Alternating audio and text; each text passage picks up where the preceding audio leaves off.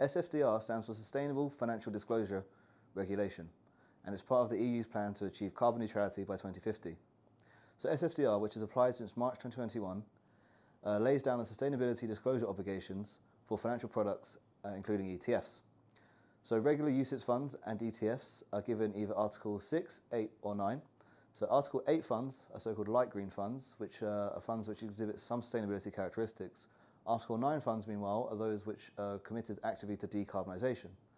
Article 6 funds are all those that don't meet those two current requirements.